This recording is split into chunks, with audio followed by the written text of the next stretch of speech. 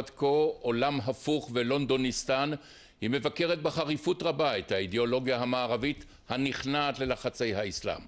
מלאני פיליפס היא בעלת טור בעיתון הבריטי הנפוץ דיילי מייל וכן באתר המגזין ספקטטור בבריטניה. היא מבקרת את השנאה הרווחת בחוגים רבים בבריטניה כלפי ישראל. היא יוצאת גם נגד ההסברה הישראלית אותה היא מכנה בדיחה. בעת האחרונה היא השתתפה בכינוס על התקשורת במרכז האוניברסיטאי אריאל. פתולוגיה, כך היא מכנה מלאני פיליפס את כניעת האידיאולוגיה הרווחת במערב ואת השקרים המופצים על ישראל.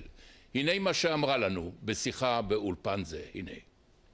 I call it a pathology, not lightly, and by pathology I mean it's a kind of madness, by which I mean this, that the people who are in the grip of this delusional perspective through which they view Israel and the Middle East are simply impervious to reason.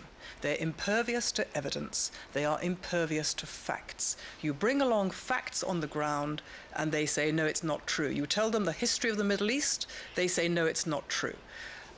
Now, that's not true of everybody. There is a very large number of people, in my view, in Britain who are not impervious to reason at all. They're entirely rational. But unfortunately, the discourse they hear day after day, week after week, from the media, from the intelligentsia, from politicians across the political spectrum, from the universities, from their teachers in the universities, all tells one story. It's a story which turns truth and lies, justice and injustice, victim and victimizer in the Middle East on their heads. But the problem is this: there is no alternative discourse that they hear. There is virtually no media outlet that tells the truth about the Middle East. Are you saying, Ms. Phillips, that Israel is defenseless? Israel has made itself defenseless over the years. Made itself? Yes. There is a serious problem, as I've just described, among the Western intelligentsia, among the British media, political class. But Israel has contributed to this problem in great measure because Israel has been absent from this process. Israel could have changed this if it had understood over these many years that this has been going on, that it is not just fighting on a military battleground, but it's fighting on what I've called in my writing the battleground of the mind. Israel has ignored that. Israel has taken the view, we don't care about Britain. Britain's lost anyway, Europe's lost anyway, we have America. We have other things to do.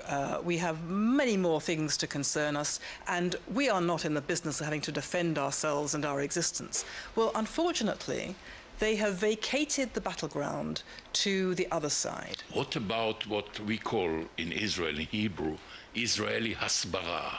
Israeli hasbara is a joke. Joke? An absolute joke. Israel is completely outclassed and outmaneuvered on a battleground it doesn't even understand it is on. It doesn't even have the basics of proper Hasbara. It is simply nowhere.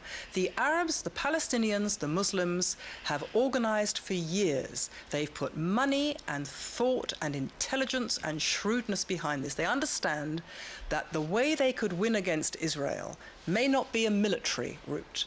They've been frustrated in that over the years, as we all know. They've understood very well there's a weakness in Britain which they could exploit, that they could mount a kind of psychological warfare by which they would do two things.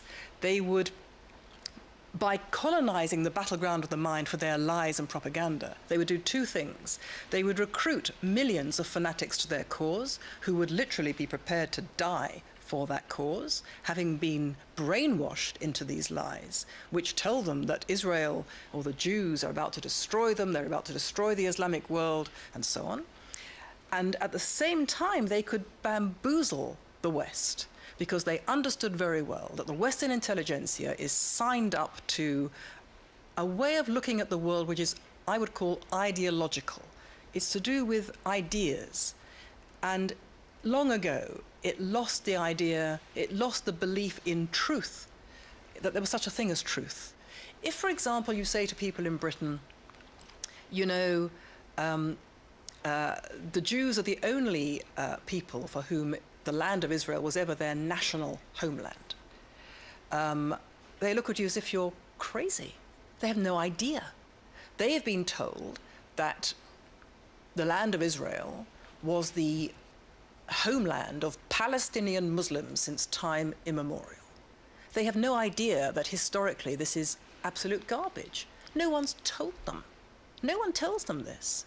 They have absolutely no idea of the legal commitments entered into by Britain and the international community after the First World War, which said that on account of their unique claim to this land, the Jews should be settled throughout Palestine. And you're talking about the intellectual community, about the press, about the theater world, the arts? I'm talking about the universities. I'm certainly talking about all those people. And you know, you have this here in Israel.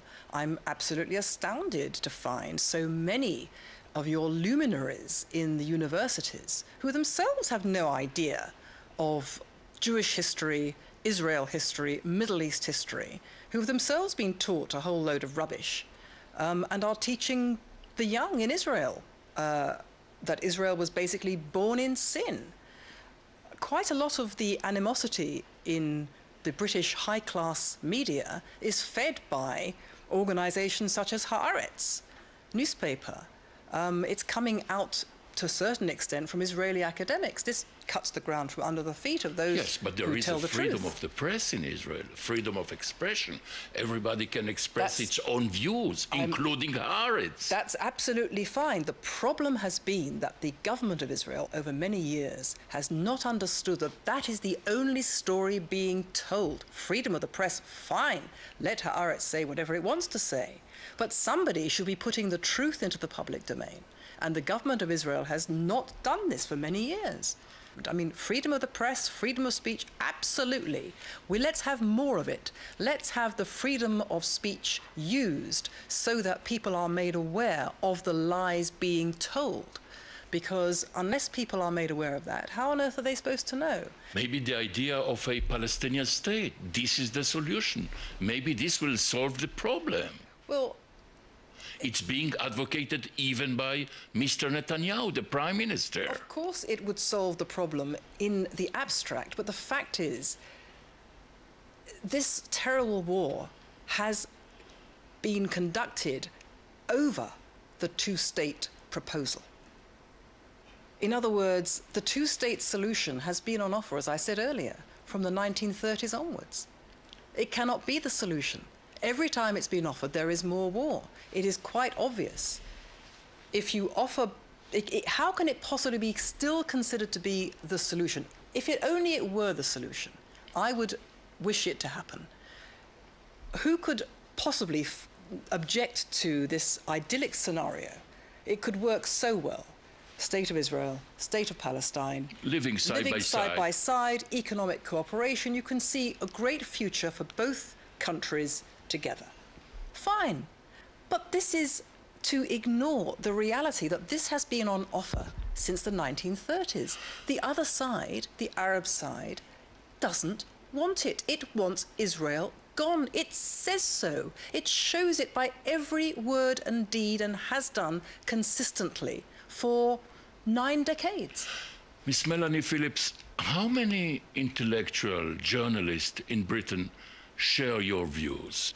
There are intellectuals who think like this, but they tend to be scorned and abused and vilified as the right wing, that all-purpose, nonsensical, infantile insult, which is designed to shut down argument. There is nothing remotely right-wing about standing up for truth against lies, justice against injustice, freedom against those who would snuff out freedom and human life. Nothing right-wing about that at all, but this is the label hung around the necks of people like myself. And believe me, it has a very chilling effect on people because you can lose your professional livelihood, your chances of promotion, you lose your friends. It's not something that people will willingly embrace. Miss Melanie Phillips, thank you very much indeed. Thank you. Thank you.